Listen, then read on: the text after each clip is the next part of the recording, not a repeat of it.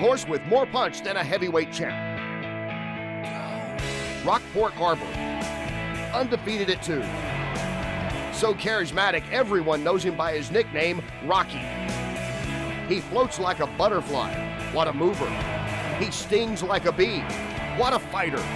4 two-year-old wins by generous margin. His maiden by more than 8 lengths.